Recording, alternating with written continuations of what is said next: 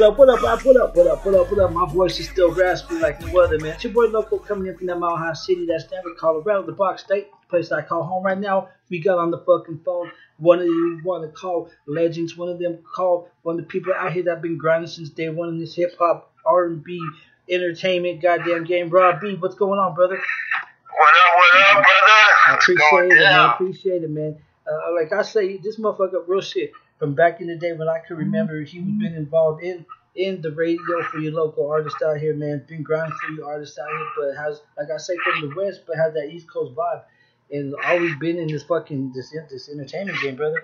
And shit, a lot of cats don't know that. What's going on with you? Yeah, not a whole lot, man. Just always trying to stay active. You feel me? Yeah, man. I definitely take that title, so to say. I remember back in the high school days, all the homies would be in the crease stickies and the Nike Cortezes, but I would be the dude in the fucking the Nautica jacket and the Timberlands and shit. So I love all hip hop, man, but I just kind of fell in love with the vocabulary or the intellect of the East Coast fucking artists, so especially in our era, you know what I'm saying? The pens were real nice, so. Yeah, you call it pretty boy swag, that's what we would call it. But that's the thing. I always liked the So, just stay busy, man. And that's How's this go, man? I like what you got going on with this. Man, I learned from the people before me. You know what I'm saying? I give props is due. You got, like, it just takes me back to the old Livewire days and shit, brother. You know, I just had a chance that fell into my hands. I was working with Blazing 98.5 and FM up in Springs. But, you know, it was bitch going back and forth and shit. So, you know, this is how we ended up to roll with us. And we just kind of been going on for over about a year and a half now, man. So, you know, nice. It's kind of crazy, man. But, yeah, we got our people, we got the listeners, and we got that following starting to pick up. But it reminds me of the shit that y'all used to do, man. Like I say, I got to give props to do, and that's what it is. Just nowadays, it's a lot. This podcasting stuff is a lot more bigger, man. It's a lot more bigger. It's more than radio. Yeah, there's a lot more people who are in tune with it these days. A lot more, it's a bigger audience. Yeah, definitely. Because I remember, shit, real talk, we weren't even on the internet that much. We were MySpace, you know? Yeah, exactly. This newer generation, each generation coming up behind us, they are, you know, they were born with the internet, so that's all they do. They know that shit. They may be on the internet. They'll tell you about the latest sites before the sites are even up. Real talk. Yeah, I have to stress on this track, man. You got a chance to work with Royce the 5'9" and do a track with Royce the 5'9". What's the name of that track? I really It's called We Get High. Yeah, We Get High. Brother, that right there, that's an award-winning song. That's a motion picture song. That motherfucker right there is really one of my top 5 songs that I could say coming out of this motherfucking state. And that shit's a banger, brother, especially at the time. Like, what made you do that shit? Yeah, I appreciate that, man. I do appreciate that shit. I was just at the time I was really active, and I had another business partner of mine who was actually doing some writing for a publication, a local publication. It's no longer printed no more, but he was writing. He was writing for the I forget what it was called, bro. Similar to like the Westward, but not on the biggest scale. Mm-hmm. But yeah, he had the plug, he had the link. He was like, look, I could get this done, and I was like, yup, I'm on, sign me up. I didn't get the chance to meet him in person. It was all phone conversations and faxing contracts back and forth and shit like that. But he was very, very humble dude and really good to work with, man. I definitely was appreciative of how he handled business, real professional. That's a banging ass track. If I suggest anything, bro, I suggest you bring that back and we hit promo on that bitch like a motherfucker. You know what I've been trying to do, man, is I've been trying to get a hold of the producer of that record to find me the stems or the session of that fucking record, because I feel as though I could remix it and you know, make it relevant again. I mean, it's a dope record still, you know what I mean? I still play it and all, but the production obviously is definitely dated in comparison, but I still feel like Royce did his thing, so I feel like if I could remix it, you know, who knows? You guys gotta check that out, man. What's the album called? That was off the Mr. Moneybags. Mr. Moneybags, that's right. Mr. Moneybags. You guys gotta check that out. Like every fucking song was kind of like when I heard the album, you know, see that's the thing. A lot of people don't think local be listening to their albums or listening to the fucking music and shit like that. But I got to, you know what I'm saying? I'm a fucking fan of this shit. And like it's so many diverse, like your angles on that shit. Cause I'm used to the BHG shit, you know what I'm saying? But when I heard this Mr. Moneybags shit, this was you. This was you. You know what I'm saying? This was you. And it definitely took you on a whole different mind state, from we were originally seeing you with the BHGs and stuff. You know, so that was kind of like your breakout album, I believe, wasn't it? Yeah, for sure. I mean, I had some more creative freedom and did more things with Triple V. When me and Triple V did the Clockwork Project, we broke out from, you know, that same style too. But yeah, I think, you know, when I did my solo one, the whole creative process was all me. So it definitely, you know, opened up. I guess it kind of showcased my versatility, because to me that's what I take pride in being from Denver, is we don't necessarily have a go-to or a style that's signature to us. Right. So I just try to make my projects bang on every section of the fucking United States. You know what I mean? I try to give them one boom bap, all that, you know. So. Yeah. And that's the truth though. You know, everybody says we have a style. Well, that's Denver style. Really, we don't really have a. We're so open out here with this music that we don't have a so original style. You know? Yeah. So I feel like things, you know, it ain't bad, it ain't good, you know, but sure, it's open-minded, man. You make it your style. Yeah. If you execute it right and you do shit, you know, genuine, you ain't trying to like front or pose, you do put together a nice project. Because like I said, what was this? Back in 95, 96, somewhere around this, guys. This was where. On some real shit, we were still vibing in the hood type of shit, but we had the privileges and chances to work with Spice One, the Killer Tays, and the Zigzags and all these cats when they came out here to Colorado, you know, and to Denver especially. And at the time, I didn't see the opportunity of what I was supposed to be in this game, because I was out there thugging it up with my head up my ass as a youngster. That my peoples were rapping. My peoples were all rapping and doing this shit back in the day. You know what I'm saying? And I didn't see this what I would be right now doing, when I should have fucking seen it. You know, because you guys did have this between the Block 9, between the BHGs, the Black Hole Posses, like you guys were up there in the originals, the Morning Stars. You know, the sick and twisted label. Yeah. If you go back, that shit was like a Hall of Fame fucking label. Really, like everybody dissipated and went their own routes, but the original roster at Sick and Twisted was Team Courage. I ain't gonna lie, I was off the chain. And if you're out here in Colorado and follow the Denver music, man, you definitely know who Sick and Twisted was, because the fucking songs were off the fucking chain. You know, it was before its time. I could say that, definitely. Yes, sir. Damn.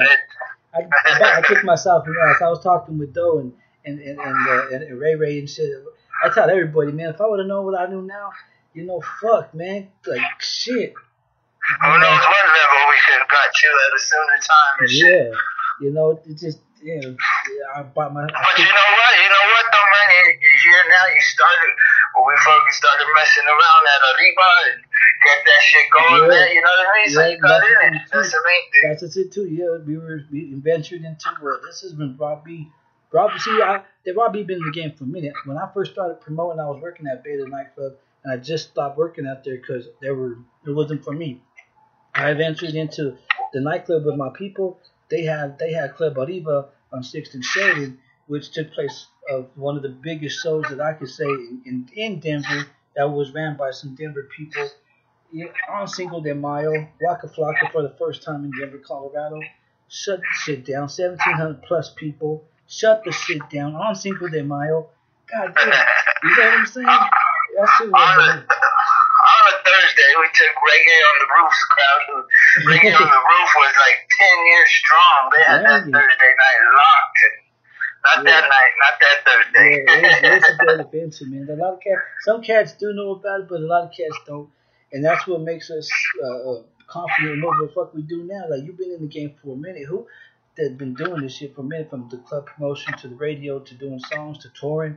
Really, you got your hands involved in a lot of shit. What do you see the problem is out here, man? Well, I think we're lacking it's more like, I feel like there should be more managers out here. There should be more management of artists. There should probably be more I don't know, like kind of behind the scenes people. It seems like there's a lot of people who want to be, you know, on the mic and in front of the cameras and shit, which is understandable. That's cool. Yeah. But I feel like there's not too much. The people in the background. Yeah, there's not as much, and there's not as much corporate backing in the scene. You know what I mean? Everything's like independent. There ain't nothing corporate about the Denver hip hop scene, which, you know, is great in its own right. But at the end of the day, to make it up to a certain mountain peak, it takes money. It takes that commercial money as well, you know. So that's the thing too. And that's that building the brand shit, man. And that's that building the brand. You know. And then a lot of artists too are kind of casual with their approach. You know, I see a lot of artists that's not even like BMI registered. You know, they're sleeping on this money. And when you're indie, serious about, you know, pursuing this career, you don't sleep on no money. You're taking every cent you can. And some of these guys they're not BMI registered. They're not ASCAP registered. They just don't know they don't know any little play of your shit. You know, it's gonna add up, man. Yeah, and there's no fundamentals. You know what I mean? Everybody goes straight from not doing rap at all to being the most accomplished motherfucker they've ever heard in the game. You know what I mean? And there's not no reality to it, but that's kind of how they carry themselves. You know, they feel like, oh, okay, I put out a song, I made a video. I'm the dude now. You know, and that's not how it works. You're basically skipping a lot of parts and not actually doing it correctly, but the ego doesn't allow them to absorb information or knowledge from guys like you or myself. The ego, and that's what made me. I had to look in the mirror and swallow my fucking pride, which ain't a bad thing, because look what made me do now. You know, and a lot of people will let that shit ruin them. You know, their pride. Yeah, man. It's a good thing to have, but man, like I say, when the shit always stinks around you, something ain't right. You know, you gotta. You gotta be realistic too, man. And it takes a real motherfucker. Believe me, I'm an old man already, but I only been just going into I'm about 11th year now. You know, that's 11 years that I better swallow my pride and shit. You know, Jesus, she was horrible. But that's how you progress though too, and how you stay going. So yeah, you gotta realize, you gotta understand. That's the thing I didn't understand, especially from not being in the game. I was seeing it from, man, I hated to be in the studio because of you guys. Like, real shit. I never liked to be in the studio. It wasn't my shit. Like, I was doing my own thing at the time, and these guys in the studio doing their shit. Like, I really thought you would never see me in the studio. So even with Glock 9s and my homeboys doing their thing, like, just wasn't my shit. It's kind of crazy how now I'm so involved in this shit, because really, like, I fucking kicked myself in the ass that I didn't see this opportunity back then. You know, when I know the thing is, I know it's still going to be possible now, because what I was going to tell you here later, but I've been talking with everybody. I know we all kind of old and everybody's doing their own goddamn thing, but I want you, BHGs and Mr. Upset Records, Glock 9, to actually do a fucking remake or remix album of some of their classic songs, and we put it out. And I know by all faith to God that it's going to do a lot of shit. Especially now, you know what I'm saying? Because back then we did do a lot of shit. People know the songs that you guys were performing before we even knew about this game, really. You know what I'm saying? Oh, yeah, hell yeah. Units were pressed up before we even knew what units were. You know? Master Godfather P over there had units pressed up, you know? And that was the lock and key right there. You don't get inside those things unless you have that money. Right? Real talk. There ain't no free samples around here. Guys, no. You got to pay for them CDs. And that's the thing. It just makes a lot. Now, I know we could do some shit. I know we could do some numbers, Famo. And I know I'm gonna need some assistance on doing it because I really don't know. It ain't my thing, but I know I could push the fuck out of it, and I know it'll do some numbers. And then these cats will understand how it will be was when we were growing up, and see how it is now when we put all shit to side. Because not only do we know each other and we were doing shit, like these are different hoods out here, different OGs getting together and colliding, bro. And I think that's what we gotta do as SB and who we are now. Is we gotta get back to these streets. You know? Oh yeah, I like that concept, man. I'm definitely on board and all behind that. So you keep me updated on that one. Yeah, I think that's a good idea. Cause I know, like, all the bullshit aside, like we all know what we done did. Guys, if you were in our era, this is like people were actually getting attention. The rap truths, they were getting attention. You know, like a lot of artists out here were getting that national attention because we were popping. There was that local support. Even if we were talking shit or bashing somebody, so many people talk shit about rap truths. Those motherfuckers got so much fucking fame and acknowledgement from that. You know, they were like, fucking talk shit about us. You know what I'm saying? Shit.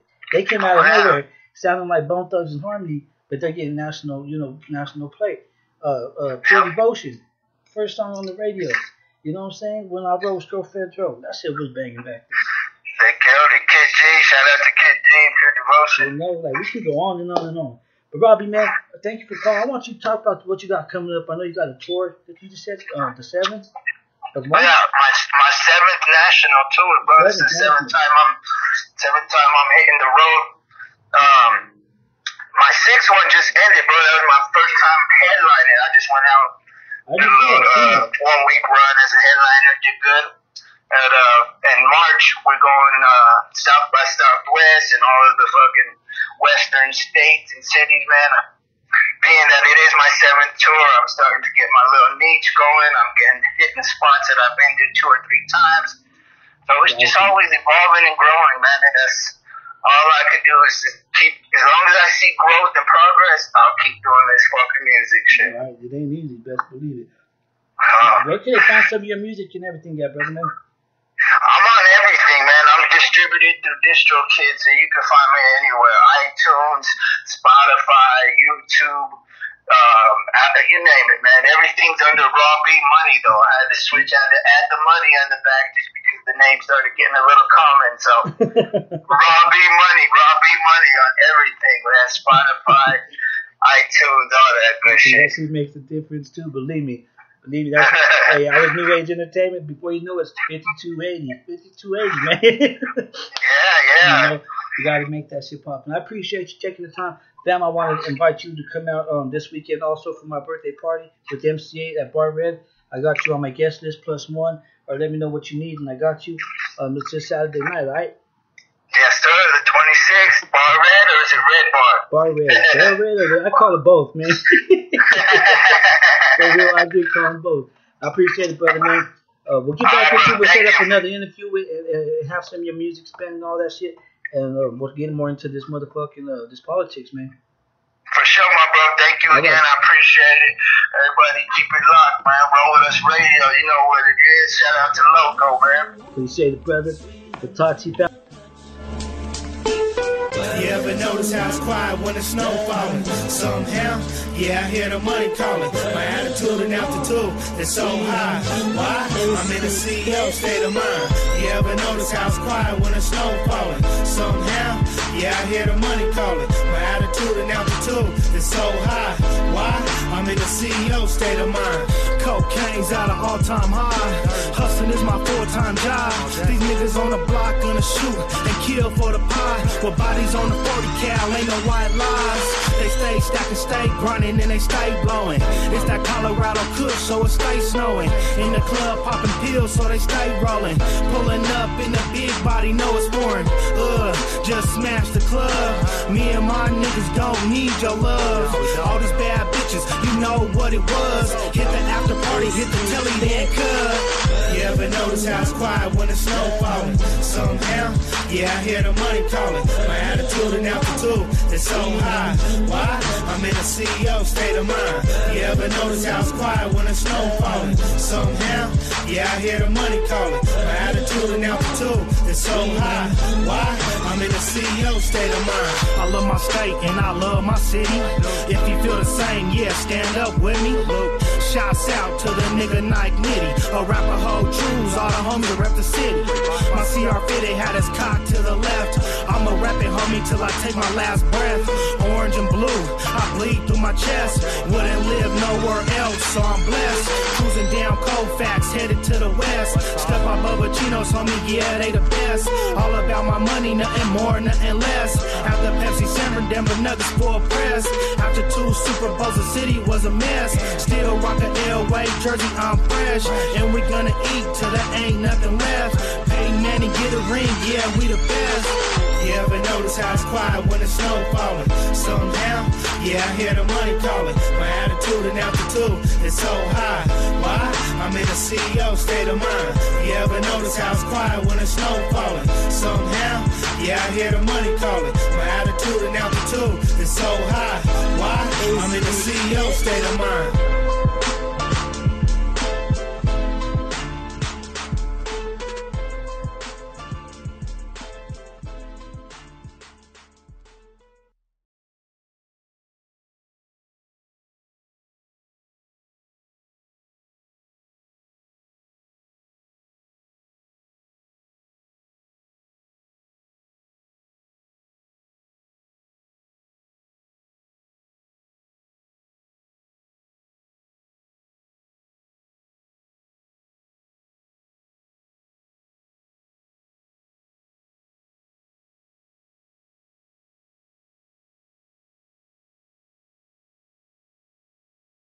We out this motherfucker. Make sure you guys tune in.